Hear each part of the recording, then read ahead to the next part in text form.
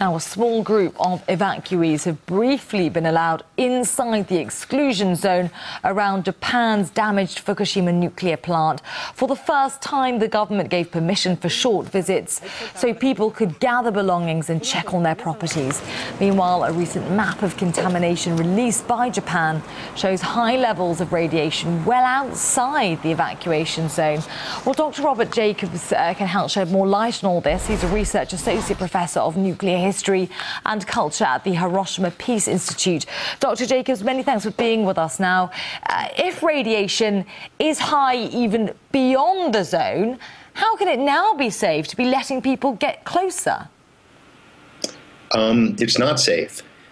This is a situation where they're letting the people go in one time in order to remove articles from their home, typically a designated person in a family. So that person will certainly have some exposure during that time. It shouldn't be sufficient in a period of going in for a few hours and leaving to be very threatening to their health, but the real threat is to the people who live in the contaminated areas outside of the exclusion zone.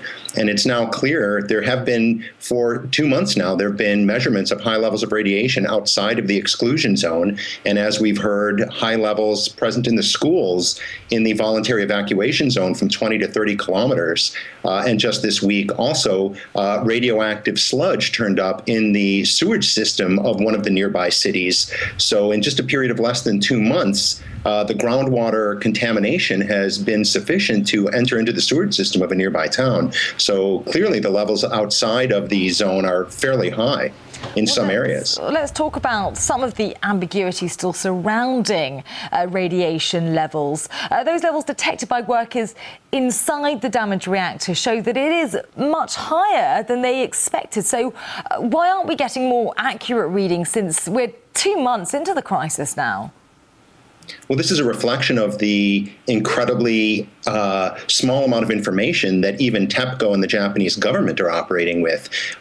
Just in the last day or two, the government entered for the first time since the accident happened, entered into reactor number 1.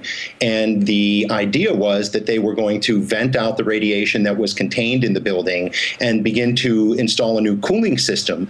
But once they entered into the building, they found that the levels inside were so high that it became impossible to work there. They're now at such a high level that one worker working for 10 minutes will receive a lifetime dose of exposure.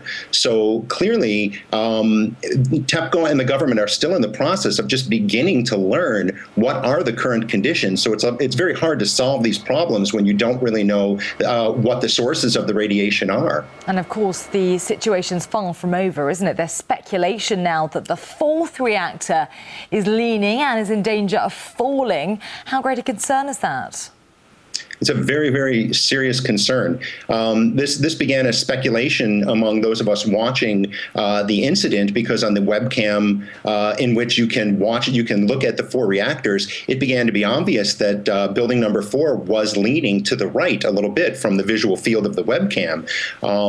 And now just tonight, actually, in a release of information from the Japanese government, they have confirmed that there has been work started yesterday to shore up the structure of the building, and specifically the upper floor. Now, in this reactor, you have the spent fuel pool that is a much larger spent fuel pool. It has fuel rods from 3 to 4 reactors in there. And this part of the building is beginning to lean. And because of the explosion of reactor 3, there is some questions about the structural integrity of the building of reactor 4.